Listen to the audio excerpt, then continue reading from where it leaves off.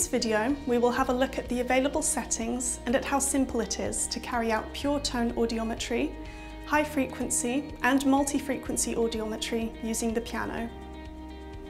The piano has two separate independent channels. When using default settings, channel 1 is used for the pure tone audiometry stimuli, whereas channel 2 is the secondary channel used for masking. It is possible to invert the use of the two channels through the settings window. The red and blue buttons correspond to the selection of the ear being tested. Press both at the same time to run a bilateral test.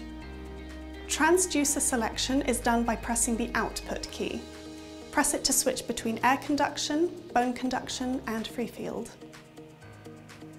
The input buttons are used to select the input signal. Various signals can be used according to the type of test.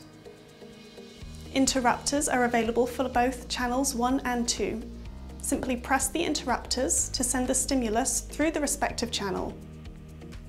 By pressing the normally on button on the channel where the green indicator is lit, the relative output will be activated permanently. The level of intensity can be modified by rotating the knob.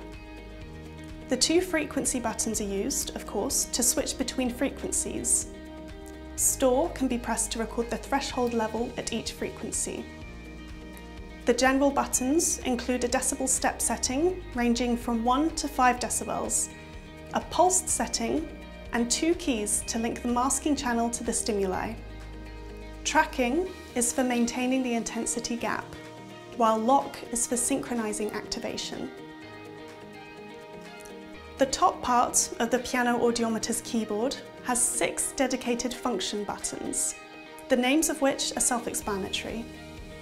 If the audiometer is equipped with a thermal printer, the print button initiates the printout of the current test. To conduct a pure tone audiometry test, the operator must first bring up the relative window from the main menu. There are two possible viewing modes: separate audiograms or a single audiogram. To switch between the viewing modes, press the display button on the screen. Remember that for safety reasons, if the intention is to present a stimulus signal stronger than 100 decibels HL, the operator must first press the higher decibel button, which is active only when the intensity of the stimulus reaches 100 decibels HL. The high-frequency audiometry, available only in Piano Plus and Plus VRA models, allows you to determine the patient's hearing threshold at a range of frequencies between 8 kHz and 20 kHz in air conduction, using the supplied Sennheiser HDA 300 headphones. 8 kHz and 16 kHz for free field. Determining the thresholds in this range allows diagnosis of any hearing damage caused by noise exposure or by therapies with ototoxic drugs. The high-frequency audiometry test is accessible through the relative window on the main menu. By pushing the PTA function button, it is possible to directly move from HF to standard audiometry and vice versa, easily allowing an exam across the full range of frequencies.